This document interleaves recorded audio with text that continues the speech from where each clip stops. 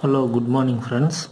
வாங்க நாம் இப்போ ஸ்பீடு விசஸ் டைம் கர்வ் பற்றி பார்ப்போம். ஸ்பீடு விசஸ் டைம் கர்வ் இது எங்கே யூஸ் பண்ணுறாங்க அப்படின்னா ட்ராக்ஷன் மெக்கானிசத்துக்காக இது பயன்படுத்துகிறாங்க. ட்ராக்ஷன் மெக்கானிசத்தை பொறுத்த வரைக்கும் ஸ்பீடுக்கும் அதோட டைமுக்கும் நம்ம என்ன பண்ணுறோம், கிராஃப் வரைஞ்சிருக்கோம். இது டிஸ்டன்ஸை பொறுத்து தான் மெயினாக கால்குலேட் ஆகும்.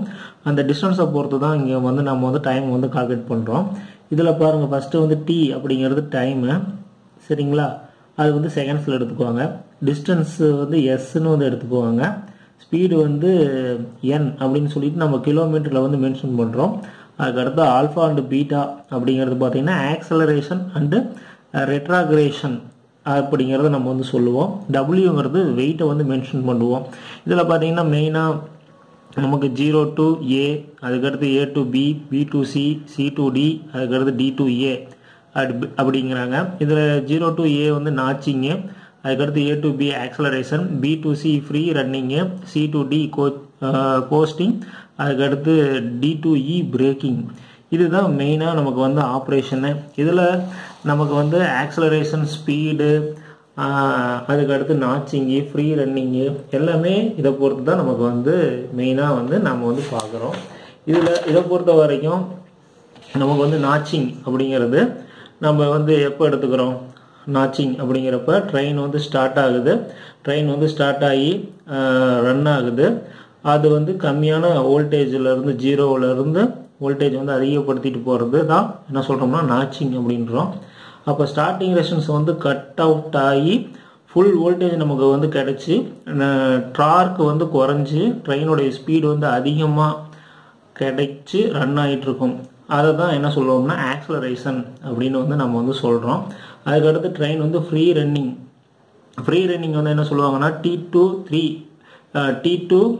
T3 அப்படின்னு சொல்லுவாங்க. இதுதான் ஃப்ரீ ரன்னிங். மோட்டார் ஃபுல் ஸ்பீடில் ரன் ஆகும். இது கான்ஸ்டன்ட் ஸ்பீடில் ரன் ஆகிட்டு இருக்கும் ஃப்ரீ ரன்னிங்கில். அதுக்கடுத்து கோஸ்டிங் பீரியட் பார்த்தீங்கன்னா T3லேருந்து T4 தான் கோஸ்டிங் பீரியட் அப்படின்றாங்க. அது train at the end of free running அப்படின்றோம். ட்ரெயின் நிறுத்துகிற ஸ்டேஜுக்கு மோட்டர் கட் அவுட் பண்ணுறோம். Kinetic energy மோட்டரோடைய kinetic energy குறைஞ்சிருது. அப்போ ட்ரெயினோடைய ஸ்பீடு ஆட்டோமேட்டிக்காக குறைஞ்சி நிற்கிற ஸ்டேஜுக்கு வருது. பிரேக்கிங் அப்படிங்கிறது இதை ரிட்ராக்ரேஷன் அப்படின்னு சொல்லுவாங்க. அப்போ ட்ரெயின் நம்ம ஃபுல் ஸ்பீடில் இருந்து ட்ரெயினுடைய ஸ்பீடு ஃபுல்லாக குறைஞ்சி ஜீரோ கண்டிஷனில் இருக்கிறது தான் ரிட்ராக்ரேஷன் அப்படின்றோம். இதில் பார்த்தீங்கன்னா இந்த இடத்துல நமக்கு ட்ரெயினை பொறுத்த வரைக்கும் ஸ்பீடு விசஸ் டைம் கர்வ், அதுக்கடுத்து main serious main line, service line, suburban line, city service, இதெல்லாம் நமக்கு டயக்ராம் காமிச்சிருக்கிறாங்க. இதை பாருங்கள், எல்லாமே சிம்பிளிஃபை பண்ணி நமக்கு இன்னொரு டயக்ராம் காட்டுவாங்க. இதை சிம்பிளிஃபை பண்ணி இன்னொரு டயக்ராம் காட்டுறப்ப நமக்கு ஃபஸ்ட்டு நம்ம என்ன பண்ணுறோம், 2 சக்சஸிவ் ஸ்டேஷன். ஒரு ட்ரெயின் 10 கிலோமீட்டர் ஸ்பீடில் எடுத்துக்கும்.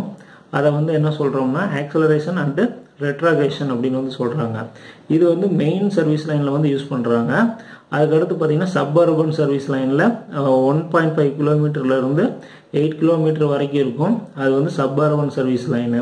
2 சப்ஸ்டேஷனுக்கு நடுவில் ட்ரெயின் ஒரு 0.75 கிலோமீட்டர்லேருந்து 1 கிலோமீட்டர் ஸ்பீடில் ட்ரெயின் ரன் ஆகிட்டு இருக்கும். சிட்டி சர்வீஸ் அப்படிம்பாங்க. அது ரொம்ப ஸ்டேஷன் பக்கம் பக்கமாக இருக்கும். அதுதான் சிட்டி சர்வீஸ் லைன் அப்படிங்கிறாங்க.